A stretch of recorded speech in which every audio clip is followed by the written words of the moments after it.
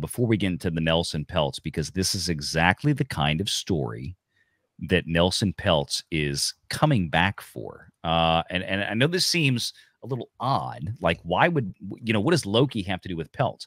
This is the kind of shenanigans, in my opinion, that we are dealing with Disney, because it's back.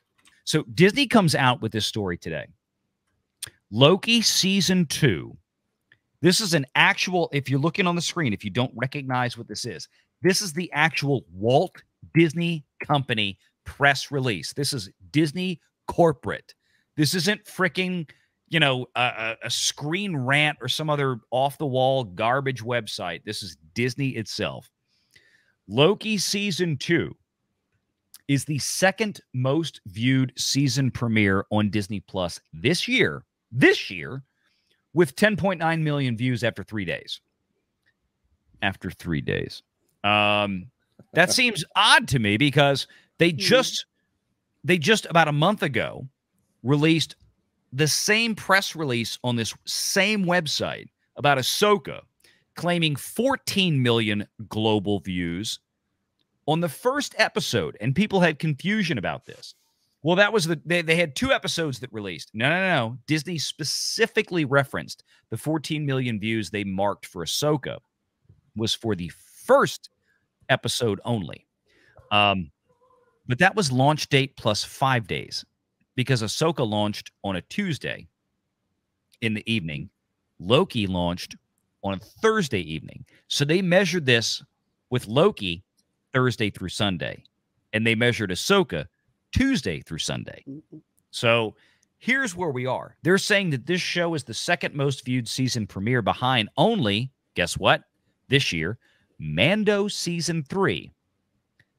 The problem with this statement, of course, is that we have no way to verify what Disney is claiming, because Disney, unlike Ahsoka and Loki season 2, never made a statement on Mando season 3 premiere. Right. Mm-hmm. They keep that very close to the chest. Do you want to know the Nielsen numbers for that first week of Mandalorian? Go ahead.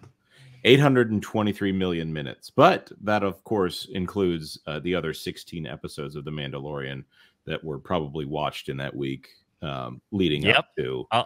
People went back and rewatched that Luke Skywalker came back episode like 37 times a piece. So, I mean, again, this is, look, and they're all doing this. Netflix is doing the same kind of thing. The way Disney is measuring this, and I want to keep reminding folks, it should be down here. Here we go. Just like Ahsoka, a view is defined as total stream time divided by available runtime. What Disney is saying is, this is the total amount of minutes around the entire world that watched the Loki season 2 premiere from Thursday night when it came out through Sunday, divided by the available runtime of that first episode, which was 45 minutes. So this is how they come up with 10.9 million views.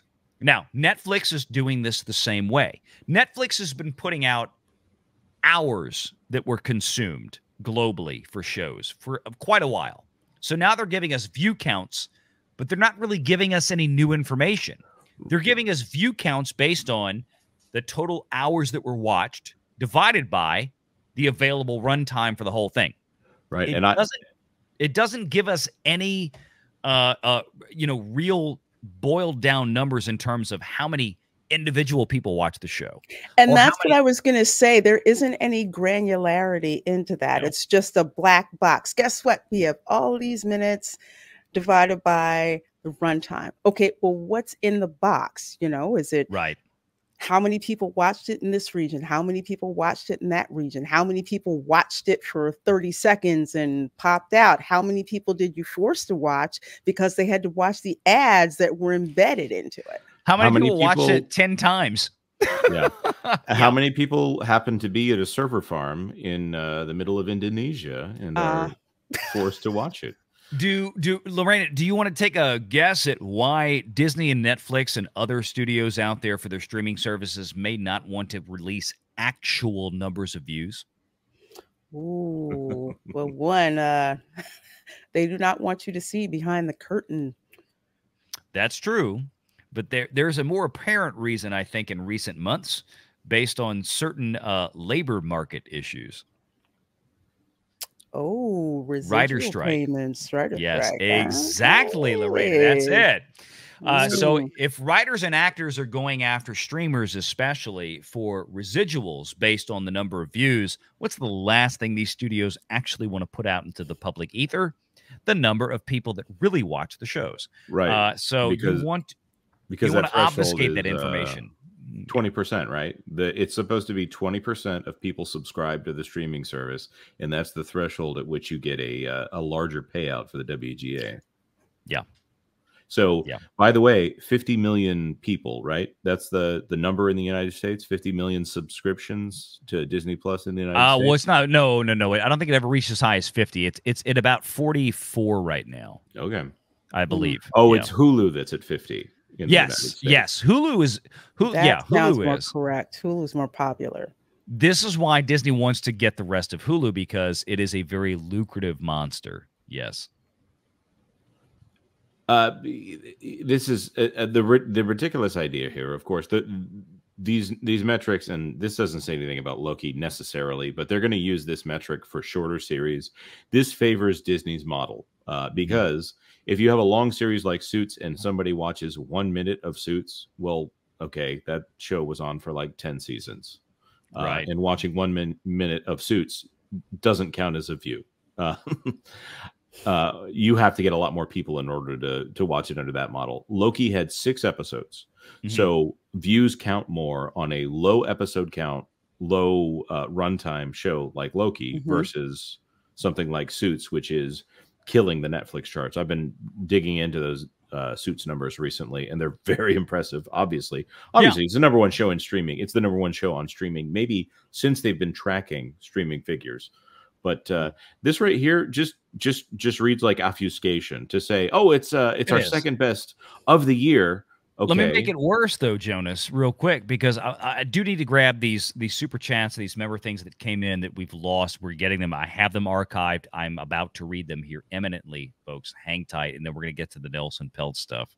But this adds more color to this release by Disney.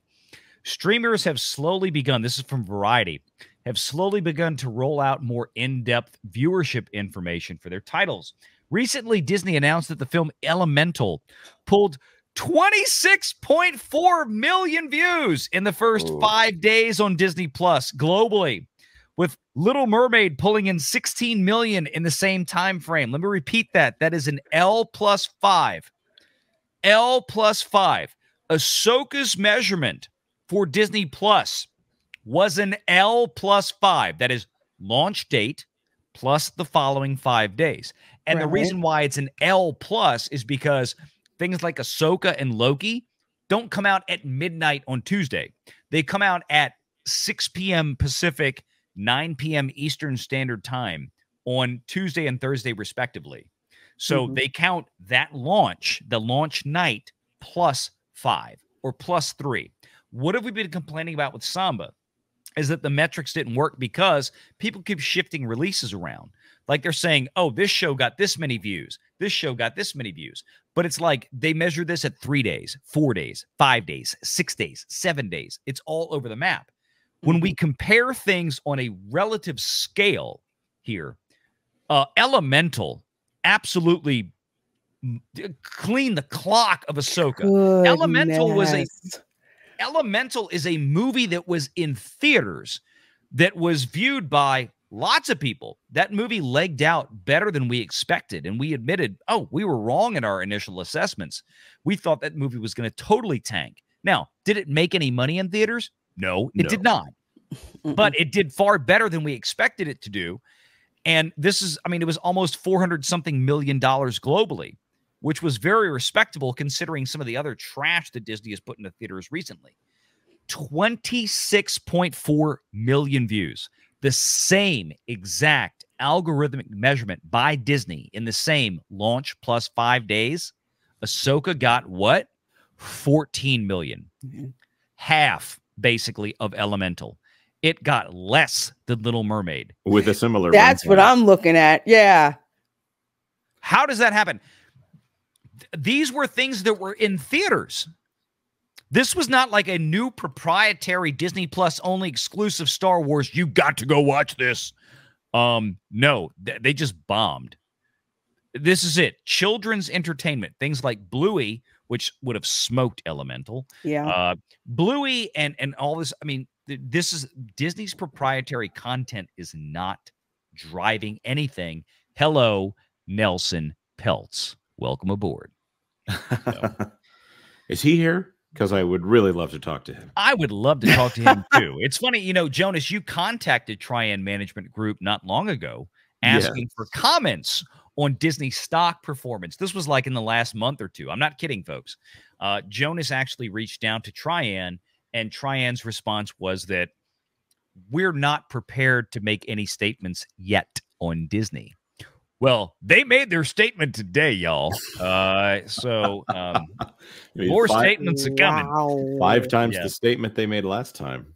Yes. So this is me putting this into perspective. Do I think Disney is pulling shenanigans with numbers? No. I think they're deliberately trying to conceal what the real numbers are.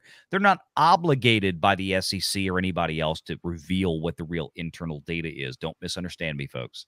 But it's obvious what Netflix and Disney are doing in this case. But we have to be real about this, is that Ahsoka's numbers are bad and that Loki's numbers, I'm sorry, look even worse.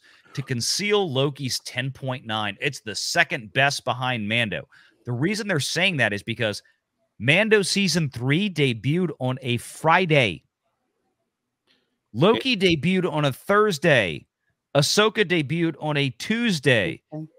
Think about it, guys. I mean, this is, look, you have to go back and look at a calendar to realize this is how Disney is packaging this bullshit. Make sure you're subscribed to Valiant Renegade and join us every Sunday at 6 p.m. Eastern for the live show.